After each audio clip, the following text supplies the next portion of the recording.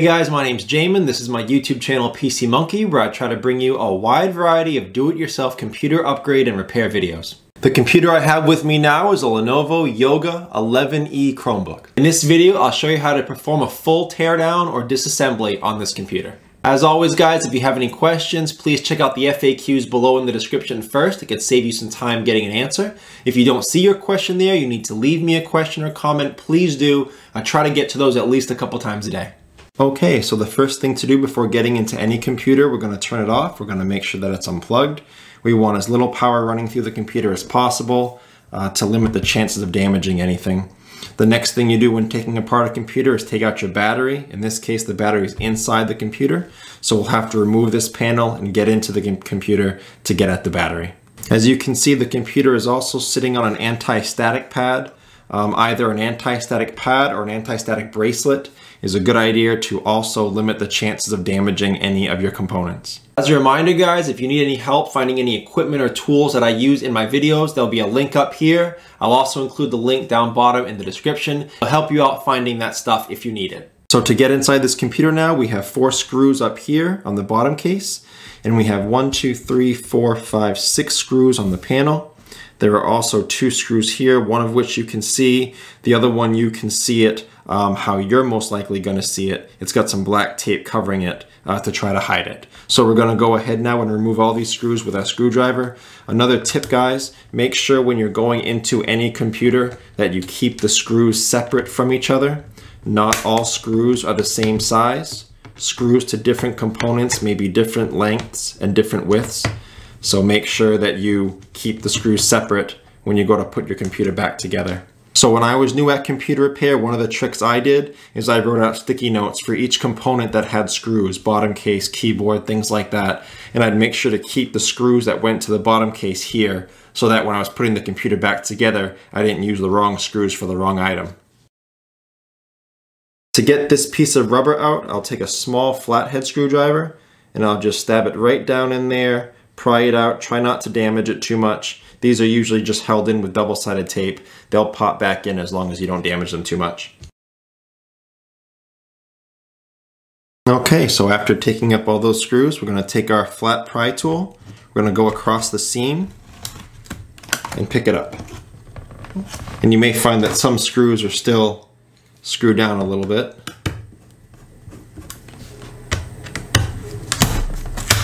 There we go. And that comes off like that. So here now you have access to your battery and your Wi-Fi card. I'll zoom in so you can see the battery better. So your battery, it looks like, is held in by these 2 screws and then just a plug.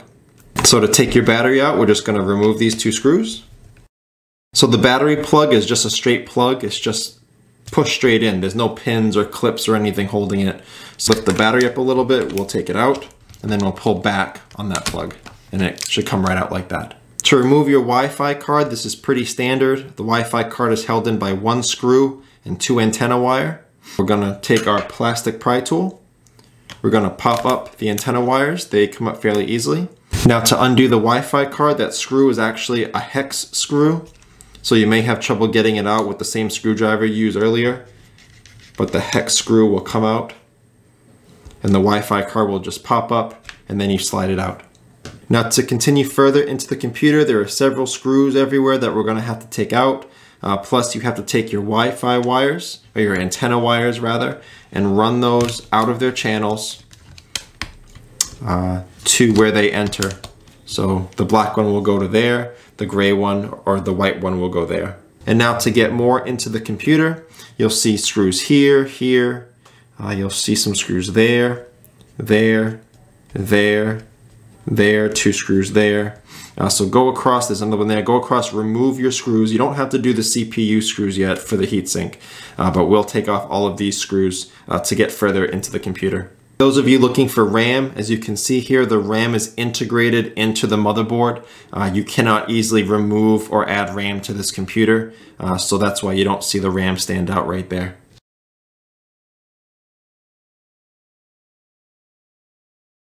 One thing to shout out, if you notice these screws here, they were wide and flat and silver.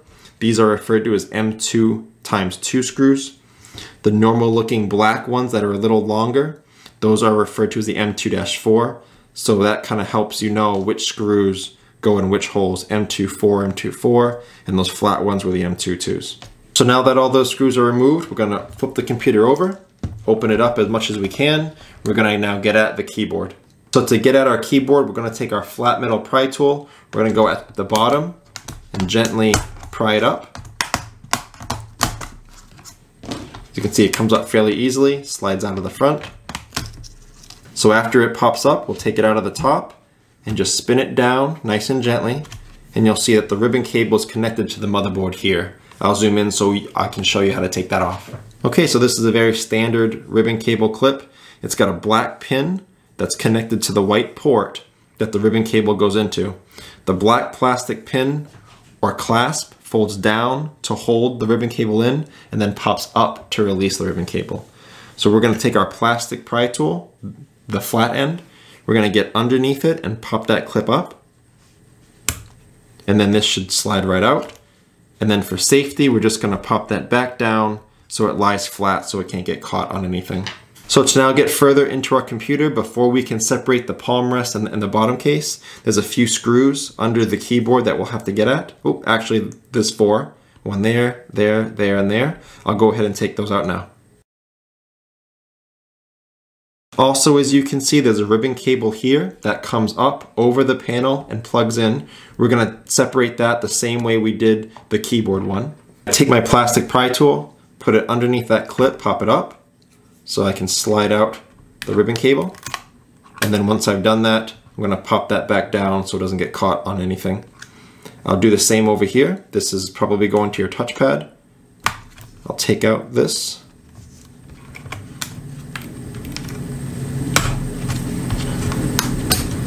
Put that back down again.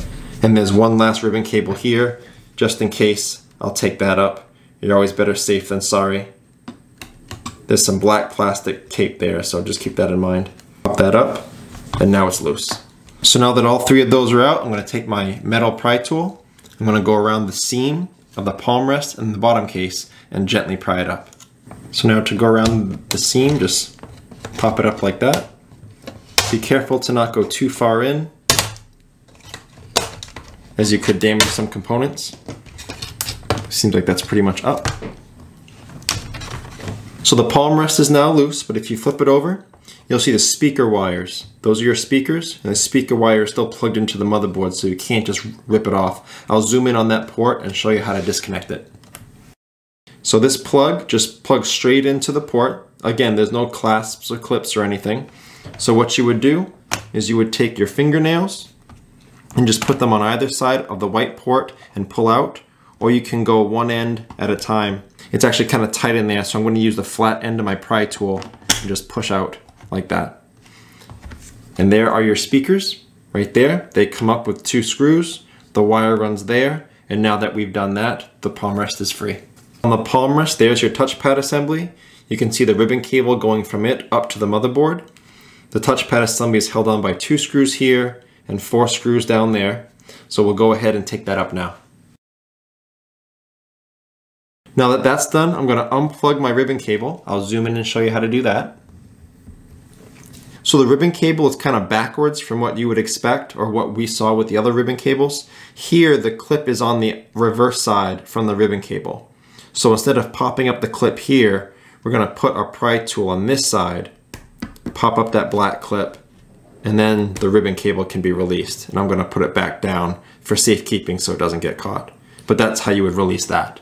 In order to get the rest of the touchpad up, you'll see these bright silver stickers here, and it's stuck on top of here, and then on top of these 2. So to get this up, you have to fight the sticker. So we'll just peel this up here, and as you see, that breaks that sticker a little bit, and then it comes loose there. We're just gonna set that off to the side.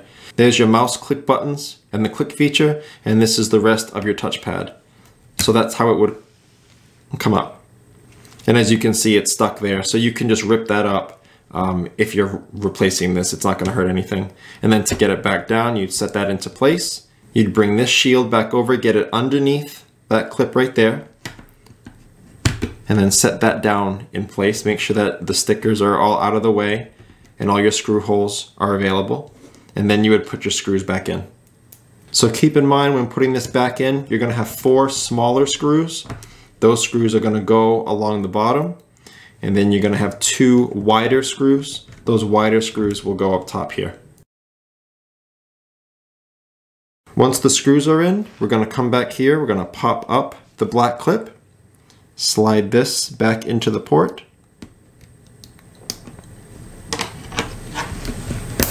Make sure it's flush and flat, and then snap that back down, and that's how you reinstall your touchpad. So now to get the motherboard out, there's a screw here, and you can see the little white triangle that's pointing toward the motherboard screw. It's a nice aid when you're looking for motherboard screws or where to put them back in to reinstall it. So we're gonna take out that single screw there. There's another screw here that's not necessarily in your motherboard, but it's in your fan, and that fan is attached to your motherboard. So we're gonna have to take that fan screw up. And then there's one more screw here that we've got to take up over by your USB and your power jack. And the other screw is right there. Now that shield comes up. Make sure to keep all these components off to the side so you know how to put them back together. Now you can grab it here, lift up on the motherboard like that. Now to get your motherboard up, I'm going to pull on this port. That comes right up like that. Same one with the LCD cable, you just pull. That comes right up, and then the power button port unplugs by pulling out. So now we can put this off to the side. So now to get the LCD assembly off, we're gonna have to unscrew all of our hinges. So now the LCD assembly is free, we're just gonna pop it up. We're gonna take out our cords that are run through here to free it up. There's our antenna cord needs to be run out. Our LCD cable, and then the other antenna wire comes out this way. There you go. And now your LCD assembly is free. Okay, so here's our LCD assembly. There will be 2 screws there underneath black stickers. And then we're going to take our flat metal pry tool, go around the seam of the bezel and the top case and pry those apart. Again, be careful not to put your tool too far in. While prying up the bezel, you don't want to damage the LCD. A lot of these bezels are held on by double-sided tape once you get the screws out. So you could just go down like I'm doing and release it. Just try not to crack your bezel by folding it too much. And the bezel just comes off like that. Here we have your LCD, your webcam, your antennas, this one going down to the black wire, this one going down to the gray or white wire. We have your hinges. You'll have 2 screws here and 2 screws here holding the LCD to the hinge assembly. It looks like this computer has been worked on before because both of those screws are gone. But after you take off these 4 screws, you'll be able to lift up your LCD, flip it right over, and unplug it from there. I'll zoom in now and show you how to unplug your LCD. So here's your LCD cable. Many of you will see this. You'll see the sticker coming down over it, holding it down. We're going to get that sticker up.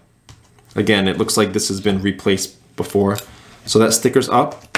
And then there's a bar. There's a gold bar or brass bar that goes around the port that locks it in. Once that bar is popped up, the LCD cable can now slide outward from the port. Just going to pull back on it and use my flathead and gently push off on one end, push off on the other end. And that's how you unplug the LCD. If you're looking for a part number, you'll see your standard Lenovo part number here. 00HM194. That's one way you would look for an LCD. Another way you would look for the LCD is the size of the LCD. Also keep in mind you need to have the LCD port in the same location on your replacement LCD. LCD cables are made to only be able to reach one spot on your LCD. So you won't be able to plug it in here or anywhere else. You need an LCD with the port found there. You'll also have to know whether this is a 30 or 40 pin connector when replacing an LCD. One way is to just count the pins. So you don't have to do that. It's hard to see. This is a 30 pin port. So to put this back in, we'll take our port, we'll hold it down steady, we'll take our LCD cable and we'll slide the 2 into each other like that. I'll zoom in for you. We'll take our LCD cable, put it down next to it so it's flush, slide it right in. It's just as easy as that. And then you take that metal bar, slide it down over, push it down in there, lock it in place. And then for added protection, make sure that sticker is back down where it should be. And you can simply flip your LCD over, put it back in place. Now you would replace these 4 screws. I didn't have any, so I'm not going to replace those. I'm going to take my bezel, bring it back over, snap it down in place. Then you would put these 2 screws back in. If you save those 2 black stickers, put those back. Again, my computer was already gone into, and whoever did it didn't put these back, so I'm done, but you would put those screws back. Okay, so that's our video. Pretty simple operation if you know what you're getting into, if you have the right tools. Again, if you have any questions, check out the FAQs. If you need to leave me a question or comment, please do so. Thank you so much for watching, guys. I look forward to seeing you on my next video.